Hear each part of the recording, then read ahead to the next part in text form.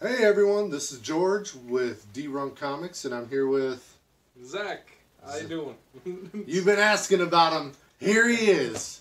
Drink it in. You're welcome. Speaking of drinking it in, Good times of thing. you guys too. Go for it. Take a swig. We'll wait. Yeah, we're more entertaining the more you drink too. Yep. All right, Zach. What are we here to talk about today? Today we're here to talk about old comics. No, we're here to talk about the new Venom movie. Ah, they made a Venom movie. You say? They did, and you know what? It's polarizing. It's yeah. There are people who really love it. There are people who think it's absolute garbage. Critical reviews have panned it. Yep. Audience reviews have been a lot more kind. So, yeah. Honestly, I'm. Do you want to just get right into it? Yeah. Yeah. Okay. Well. Oh, hold on. All right. Before you talk, Spoilers. Is this a spoiler review? I think it is. I think it needs to be in order to really give it a good, honest review. Spoiler warning! You know what? I saw what you did there. I heard it. I heard it with my ears. Yep. I appreciate that little nod there. Yep. That's good. You've been warned. All right. So, Venom. Honestly, like before seeing it, I was with the critics. Based on the trailers that I had seen, I thought it was going to be absolute garbage. I was it's nice. It's Never like mind. Never mind. Anyway, but no, I was with the critics. I thought it was going to be absolute garbage, and wouldn't be worth my money. I walked out of the theater being pleasantly surprised. I don't get me wrong. This isn't like with the same level of quality as other Marvel Studios movies. This is Sony. Don't misunderstand that. But it was a lot better than I thought it was going to be, and especially the conversations that Eddie Brock was going to be having with the symbiote. Yeah. No. That I thought was hands down the best part of the movie. My turn. Excuse me, your turn. All right. I'll give you a minute to work that out. For me, I don't know. I didn't hate it, but I look at it, like the Thomas Jane Punisher movie.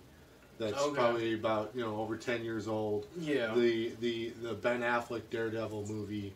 Like, those movies, when they came out, like, there weren't a ton of superhero movies at the time, so it was cool to see Punisher. It was cool to see Daredevil. Watch those movies today, they do not hold up. Yeah. And they're not that old. They could have held up if they were better. Yeah. I think that this Venom movie fits in with that mold of, like, it would have been amazing 15 years ago. Yeah, I can agree with that completely. So getting a little bit more into the spoilerish stuff, there is no Spider-Man to be seen in the movie. Right. And I was willing to digest that if this was just amazing. Mm-hmm. It wasn't amazing. It was okay. Do you think it could have been improved if they would have injected Spider-Man in there in some way? If like they even, were going to just some kind of cameo. If they were going to inject Spider-Man into it, they would have had to go, in my opinion, they would have had to play the long game of symbiote, Spider-Man, and I think past movies impact future ones. Like, yeah, it's been rebooted, but are they going to do a black suit Spider-Man movie now that we've already had Spider-Man 3 in the Sam Raimi trilogy? Like, I think it would be fun to see that done really well, but they may not. See, that's just it. I don't think that they will end up doing that now. Now that, because otherwise, I mean, Venom is. From my understanding, that it isn't concrete at this point. It's not written in stone that Venom isn't part of the Spider-Man Marvel universe. Very concrete. Is it? I haven't read anything about that. It is or it isn't? Is not. Is not. Okay. Well, then maybe I guess the door is still open for them to do a Spider-Man symbiote movie, but then it's also going to start getting conflicting with this one. And don't I'm kind of with George a bit on this. Is that yes, if it would have came out like 15 years ago, like when Spider-Man came out and when Daredevil came out and all that other stuff, this would have been an amazing movie. You would have just like crapped your pants and gone through the. That's a terrible one. Have you ever crapped your pants? Not since I was in diapers. Yeah, no, I haven't either. I'm just kidding. Yeah, all right. Well, but I'm learning all sorts about you today. Anyway, but you know, now like with everything that Marvel has done, this seems like it's a big step back. Yeah. That said, I still really enjoyed it.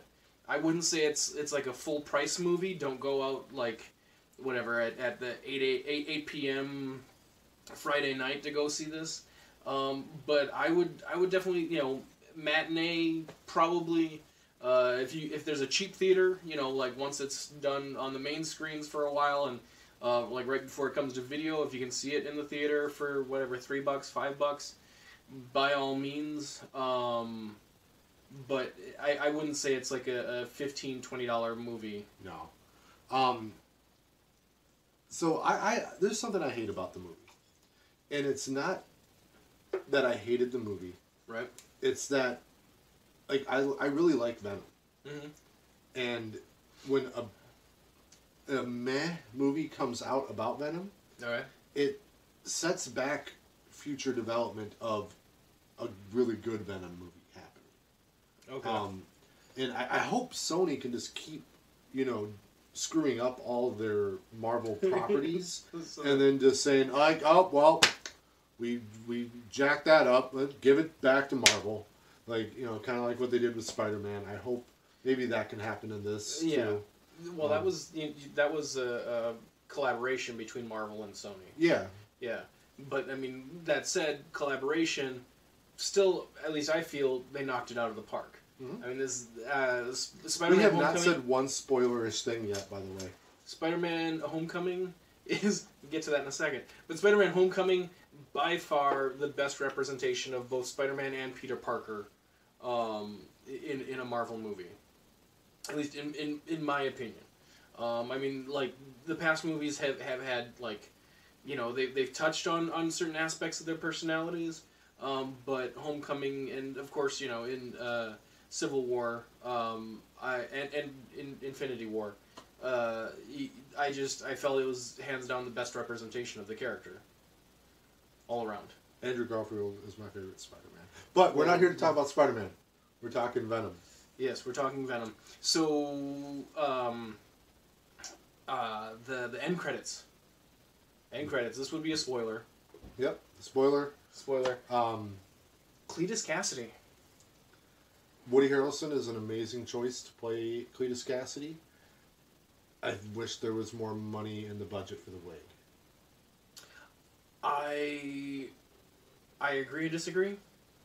I think that Woody Harrelson is a great actor, but I just like looking at him.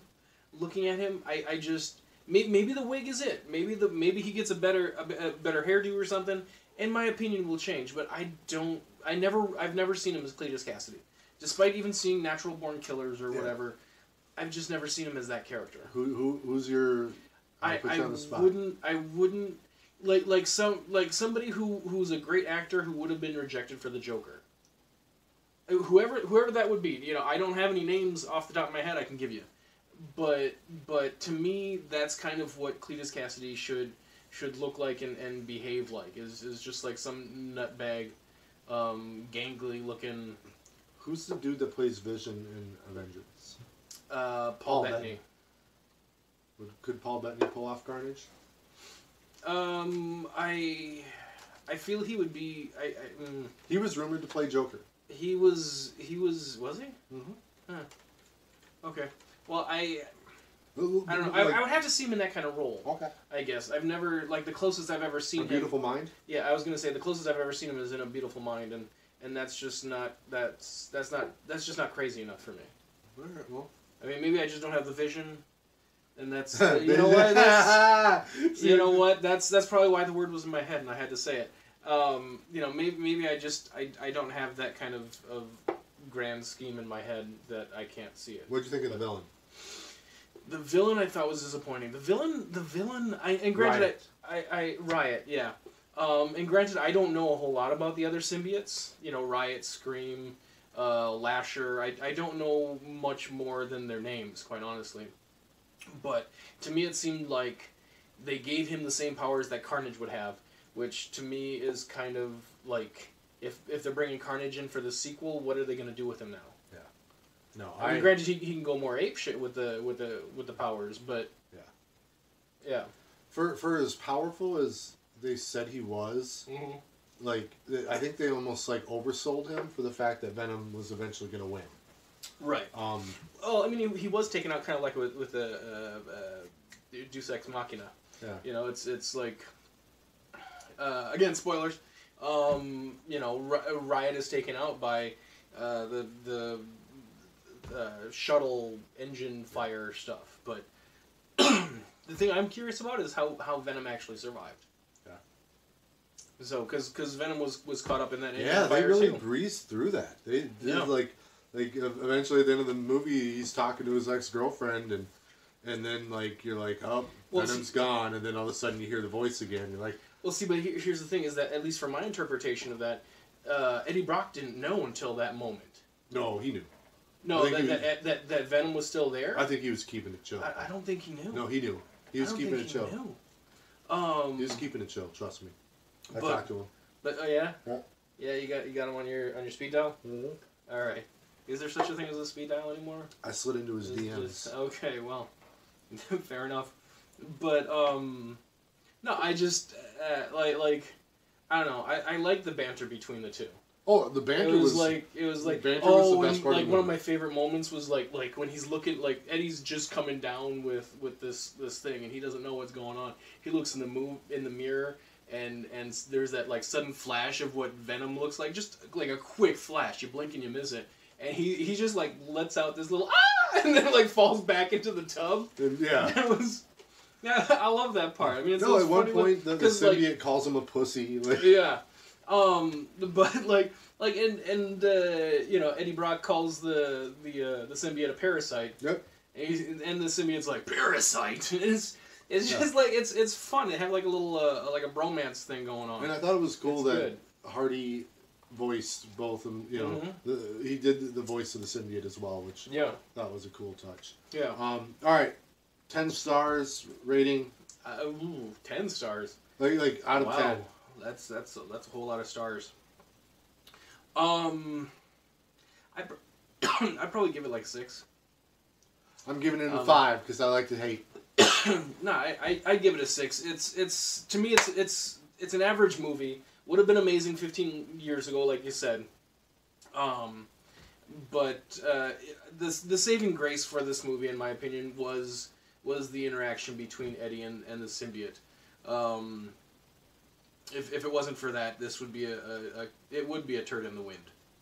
I didn't care for. Oh, hey, I got one last thing, and I saw another reviewer bitch about this too, but I completely agree, and I did not get the idea from him. I absolutely hate it when they put the end of the movie in the trailer. Oh. And they do that in this movie, and it just pisses me off. I don't know why they do it. And I didn't I don't have it on record or anything, but when I saw that freaking scene in the trailer, I was like, damn it. They did it. They fucking did it. They put the end of their movie in the trailer. See, to me that's not a big deal because when you're watching the trailer, you don't know it's the end of the movie. What did I just say? That I knew it. Okay, well that's because you've been drinking and you don't your thoughts are all scrambled. But no, I mean to me it's not that big a deal. Personally, I don't really care. I mean, there's been plenty of movies I've seen where it's like you see something in the trailer and it never shows up in the movie. I hate that too. Yeah, that kind of takes me off a little bit, but especially when what you see in a trailer is like just outstanding, and you want to see how that connects to the rest of the movie and all that. Yeah. I knew it was one of the X-Men movies that really irked me. Dude, hey. All right, sorry, off topic. Off topic. What's the best movie trailer you've ever seen? The best movie trailer. For a bad movie. For a bad movie, now you're making it even harder. I can go first. If you want Okay, me. yeah, you go first. X-Men 3 Last Stand. Okay, yeah, that one's pretty crappy. But you watch the trailer, and before I'd seen the movie, there was goosebumps. Okay. I was like, oh my god. Yeah. This is gonna be epic. Yeah. It wasn't epic. It was actually a turd in the wind. There you go. All right. You know what? I want to say Thor Ragnarok, but I had my doubts about that movie going in. I wasn't that impressed by the trailers. I loved Thor Ragnarok. He's an idiot. Yeah. I know I'm in the minority now, but wait another 10 years, and everybody's gonna be like, "What the hell were people thinking with Thor Ragnarok?" I promise you this. All right. Well. Yeah, I'll probably go with what you said about X3. Yeah. Yeah, it was a crap fest. All right, I can see the timer's running long on this one. Yes, it is. Any closing thoughts? Venom is a movie. That is undisputed, and that is a fact. Venom is a movie. Hey, everyone. Subscribe. Subscribe, like the video, comment. If you don't like us reviewing movies because we're not movie reviewers, tell us that. We'll do it anymore. But, yeah. Or if you like it, because you like us bickering, tell us that too. Yeah. We're good with that. Like an old married couple. We bicker. From Mother Russia. All right. Dog coming in.